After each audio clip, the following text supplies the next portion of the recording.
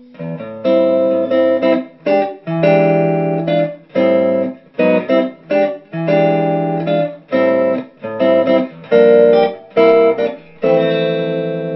how you doing? I'm Scotty, creator of the Absolutely Understand Guitar video home study program. Check us out on the web at www.absolutelyunderstandguitar.com.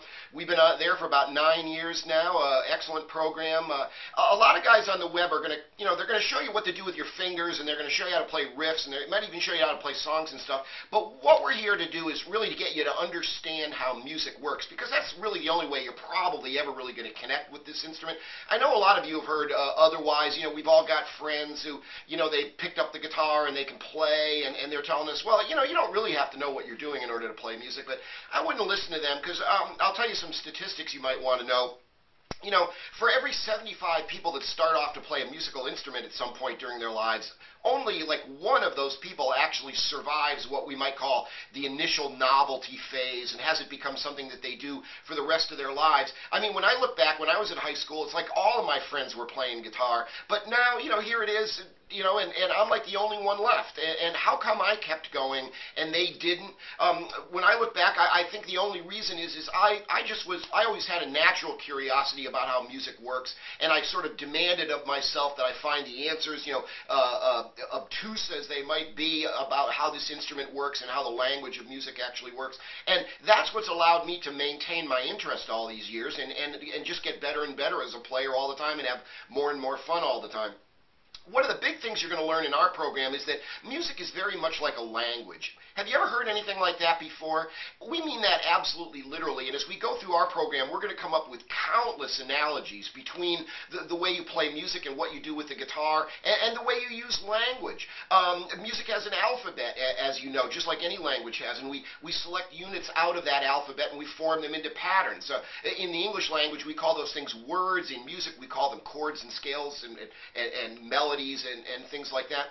And another analogy is if music is a language, then the instrument you play, like the guitar, for example, is really just very much like a typewriter, I say. It's not really the big deal. I always call it the dumb machine. This thing is the dumb machine here. It's just the tool that you use to execute the language, but it's not really where the music comes from. The music really comes from your mind. Like any language, most of what you do in your head. My great quote is, you don't play the guitar with your fingers, you play it with your head. Your head is just telling your fingers where to go. And what you'll come to find out, many people the hard way or too late or whatever, is if you don't understand at least the basics of how the language works, you're always going to be, to one degree or another, kind of mystified by the machine here. And you'll find out that most of the people around us, are, whether they choose to admit it or not, are kind of mystified by the instrument that they claim to play. And, through the course of our program, we're going to get you to totally understand how music works. After all, it's not all that complicated. It's just a simple language. Sometimes when I tell people music is a language and learning it is kind of like learning a language, they go, oh my God, I hated Spanish class. I go, well, it's not like that either, because compared to any of the spoken languages, music is about 1,000 times simpler. So music is very much like learning a simple language. Many of you have gotten the mistaken impression that it's horribly complicated and difficult to understand. It's simply not. Music is simple to understand. It's just that it's so often taught really badly that everybody thinks it's all that complicated, but it's really not. It's just like learning a simple language. And that will help you understand how the typewriter works. Why do you move your fingers around the neck of the guitar the way you do? How do scales work? If you're interested in improvisation, which so many of you are, being able to solo and stuff like that, how are melodies constructed? Remember, a guitar solo is just a melody. How do the notes in that solo connect with the chords underneath? You can kind of mess around and kind of experiment and stuff like that, and you might do okay, but you'll come to find out in many ways, one of the main things you wind up doing that way is just wasting a lot of time. If you get with a good program and learn how the language of music actually works, then what you do with your fingers on the fretboard of the guitar actually becomes, pretty painfully obvious, really, in the way. And it will get you to understand in a few short lessons, we'll get you to understand things that that I know people that have played for 20 years that don't know. I'm a private teacher. I have students all the time. They've been coming in, and they've been playing like 15, 20 years.